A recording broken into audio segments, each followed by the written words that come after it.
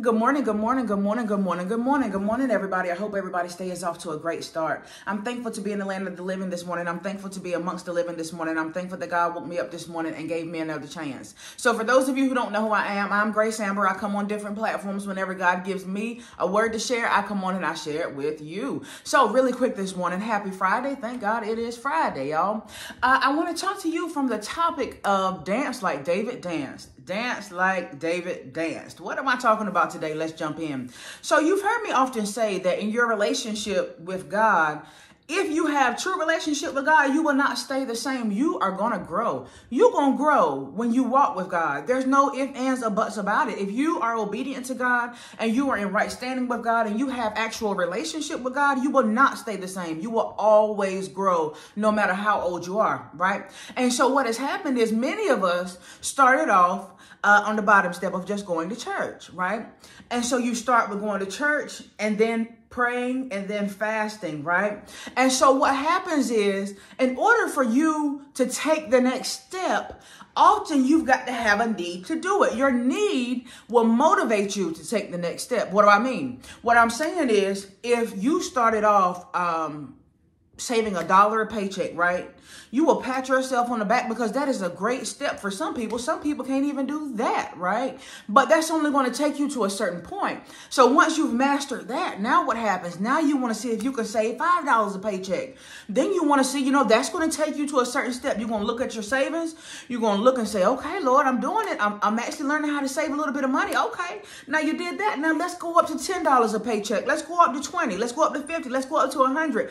Each one of those times, you had to have something to motivate you to take the next step. You mastered $1 a paycheck, then you went to $5. You looked at it, you said, okay, this is great, but this is nowhere near where I want to be financially. Let me try to do more. And so the need for more is what pushes you to take the next step, which will ultimately take you to the next level if you stick with it, right? So you start off with going to church, and that's great. Ain't nothing wrong with going to church. It's a good thing that you go in the house of the Lord, right? But in your relationship with God, you're only going to go but so far just going to church. And so when you realize that there, in your spirit, in your heart, that there is more for you. You know that there is more out there for you. You know that God wants more from you. And that need and that desire is what pushes you to take the next step. So you started off going to church. That's great. But you started having the desire and the need for more. It pushed you to take the next step. You know what the next step is? Now you start learning how to pray. Isn't that good? And so you do that and you see the results of praying. But guess what? Eventually you will see, okay, Lord, I know it's still more out there for me. I know this ain't it. There's got to be something else. And then God will put it into your heart to start fasting. So you started off just going to church. Now you go to church and you pray. Now you go to church and you pray and you've even started fasting and you see the wonderful results of that. But then you will still say, Lord, I'm finding myself in situations. I'm finding myself feeling heavy. I'm praying to you. I'm fasting, but it's like I'm hitting a glass ceiling. What is going on? Why do I feel so heavy laden at times? Why is it that, I see the results of the praying and the fasting. I see it working. We know that it works. But God, I still feel like there's more. Oftentimes I get so bogged down with the weight of this world. What is it that I'm not doing? I want to give you a scripture. Turn with me in your Bibles to Psalm 30th chapter. Psalm 30, not Psalm 30th chapter. Psalm 30, go down to the 10th verse. Psalm 30, go down to 10. I'm reading from the NIV. Hear, Lord, and be merciful to me. Lord, be my help. You turned my wailing into dancing. You removed my sackcloth and clothed me with joy, that my heart may sing your praises and not be silent. Lord, my God, I will praise you forever. Hear, Lord, and be merciful to me. Lord, be my help. You turned my wailing into dancing. You removed my sackcloth and clothed me with joy. What am I talking about? And what am I trying to tell you and point out in this scripture? That when you just go to church and you pray and you fast, all those things are wonderful. You got it. That goes in the toolbox too, right? That's great. But one thing that many of us are failing to do is we are failing to praise and worship God. Why is that so important? It is so important when we praise and worship God because what happens is something happens in the spiritual realm and you can't see it. But when you're done praising and worshiping God, you feel like a burden has been lifted off of you. You heard me talk, was it this week or was it last week, about hauling freight? And in that I was talking about how another word or another definition for freight is not just cargo and goods and stuff like that, but you will see if you'll Google it and you Google freight, the meaning of freight and the definition of freight, if you go all the way down, you will see that it says a burden or to be laden, a burden or to be laden. And I talked about when I talked about hauling freight in that message, I talked about how this is a continuous thing that we must do. We must not just go to the altar and leave our burdens there one time and think that that one time is going to last us for the rest of our life. It doesn't work like that. This is something that we have to continuously do. As we become burdened and heavy laden, guess what we're going to have to do? We're going to have to go back and drop a load and drop our burdens and cast our cares on God because he cares for us, right? And that's something that we have to do on a continual basis. Well, we're looking at it and we're saying, God, listen, I don't know what I'm doing wrong. I'm burdened. I'm heavy laden. And God is saying the missing ingredient, you're fasting and you're seeing the results. You're praying and you're seeing the results. You're going to church and you're feeling the results. But you have to go to the next level in order for you to break the glass ceiling that you feel, but you can't see, like it's something that's right here above your head that no matter what you do, you can't go any higher. God said you got to praise your way out. And you're going to have to dance like David danced. And if you will do that, you will see that your wailing will go away and be turned into joy. The scripture says, Psalm 30, go down to the 11th verse. You turn my wailing into dancing. You remove my sackcloth and clothe me with joy. God wants us to know the praying, the fasting, and the going to church is all necessary. But we have to learn how to praise and worship him. If we will do that, we will find things that are our goals, our relationship with God, everything about us will go to the next level. It is your praise that will break the glass ceiling that you are feeling, but you can't see it. It is your praise that is going to get you out of this slump of depression that even though you have prayed and fasted, you can't seem to get over the death. You can't seem to get over being fired. You can't seem to get over the abusive relationship. You can't seem to get over the trauma of the molestation. All the things that you can't seem to get over, you're going to have to learn how to dance like David danced. What do I mean dance like David danced? Let me give it to you in scripture. Because it's a whole nother word I done got from this right here that I'm probably going to give y'all next week. But we just going to stick with the task at hand right now. Turn with me in your Bibles to 2 Samuel. Go down to the 12th verse so that you can understand. Because I know that you have heard the saying, dance like David danced. Well, let's talk about why David danced and how did David dance. Let me tell you. All right, so let's go down 2 Samuel 6 chapter, go down to the 12th verse. Now, King David was told, the Lord has blessed the household of Obed-Edom and everything he has because of the ark of God. So there was an ark that was in the house of Obed-Edom, right?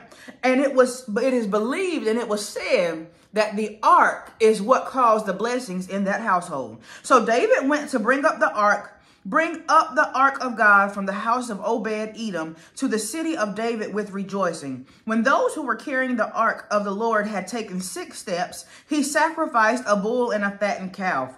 Wearing a linen ephod, David was dancing before the Lord with all his might, while he and all Israel were bringing up the ark of the Lord with shouts and the sound of trumpets. They got their hands on this ark that was said to be blessed by God, and it brings blessings wherever it goes, essentially. David got it into his possession, and they're bringing it into the city. As they're bringing it into the city, David is dancing with all his might, and not only is he dancing, but the crowd is praising and worshiping right with him, right? As the ark of the Lord was entering the city of David, Michal, daughter of Saul, watched from a window. And when she saw King David leaping and dancing before the Lord, she despised him in her heart. They brought the ark of the Lord and set it in its place inside the tent that David had pitched for it. And David sacrificed burnt offerings and fellowship offerings before the Lord. After he had finished sacrificing the burnt offerings and fellowship offerings, he blessed the people in the name of the Lord Almighty. Then he gave a loaf of bread, a cake of dates, and a cake of raisins to each person in the whole crowd of Israelites, both men and women, and all the people went to their homes. When David returned home to bless his household, Michal, daughter of Saul, came out to meet him and said, "How the king of Israel," talking about David, "has distinguished himself today, going around half naked in full view of the slave girls of his servants as any vulgar fellow would." Stop. What is happening here? Michal is telling David, look, I seen how you was dancing out there and you was dancing naked. What a disgrace is essentially what Michal was telling David, right? David said to Michal, "It was before the Lord who chose me rather than your father or anyone from his house when he appointed me ruler over the Lord's people Israel. I will celebrate before the Lord. I will become even more undignified than this, and I will be humiliated in my own eyes. But by these slave girls you spoke of, I will be held in honor." What did David tell Michal? David told Michal, look, I know that you feeling some kind of way about how I was out here dancing before the Lord. But guess what? If you think you saw something then, wait until you see what I do next time. Because the next time that I dance, I'm going to get even more undignified than this. And this is what God is saying that many of us have to do. We have it in our heart. Our soul is bursting at the seams. We get in church, they're doing praise and worship, and we want to worship with our soul is jumping. We want to worship, but many of us want to sit in church like this. We're worried about what people will think about us. We're worried about if we'll look crazy. How will we look? How will we sound? Well, I have news for you. Guess what? Many of these people who you're worrying about what they will think of you once you're dancing and praising God, well, guess what happens? Many times, them same people, if they're looking at you even without you praising and dancing, and they're looking at you and they're finding fault and wrong in you. My point is, you can't let the desires of other people, you can't let the desires and the thoughts of other people hinder your praise. You can't let what other people might think about you and their opinions, you can't let that hinder your praise. You can't let that stop you, because your breakthrough is going to be in your praise and worship. Many of you are battling with depression and a feeling of heaviness. You feel like you are just in a box, like there's a glass ceiling over your head, and you can't figure out why. It's like you've prayed, you've fasted, you're going to church, you're reading the word, right? But for some reason, you still feel like this dark cloud is over your head. God said you're going to have to dance like David danced and praise your way out. And the barrier for many of you is you're worrying about what other people think. But guess what? Them other people ain't got a heaven or a hell to put you in. The heck with them people. You better start praising your God above, because the breakthrough that you're praying for, the breakthrough that you need, it's going to come from God. And so you better learn how to put your pride to the side, right? And go to God and praise him and worship him. And if you will do those things, you will see your life take off to the next level. You will see your relationship with God go to the next level. Your breakthrough is connected to your praise and worship. God said, if you're feeling heavy and it seems like nothing else is working, I don't care where you are. If you got to go home and do it in the privacy of your own home, you better learn how to start praising and worshiping your God above. And you better learn how to dance like David danced. The heck with everybody else and what they think, because they ain't doing a thing for you. Your heavenly Father is doing it for you. You better learn how to praise and worship him. You better learn how to dance like David danced. And if the people don't like it, dance even harder. If the people got something to say about you coming out in your clothes, guess what? Tell them next time, like David said, next time I get ready to dance and praise my God, who chose me and appointed me and anointed me for such a time as this, the next time I get ready to praise and worship him, I'm going to get even more undignified. So if you can't handle the last time, you might want to get on before I start praising and worshiping my God above next time, because next time I'm going to take it up a little bit. Next time I'm going to turn it up a little bit. Next time I'm going to be even more undignified than this. Hey, I love y'all. Y'all better learn how to dance like David danced, because your breakthrough is connected to your praise and your worship. You better learn how to dance like David danced. I love y'all. Happy Friday. Thank God it's Friday. I hope that word blessed you. I will be right back on next week with another word. Good Lord willing. Y'all be safe out there this weekend. Don't do too much. I'm Grace Amber.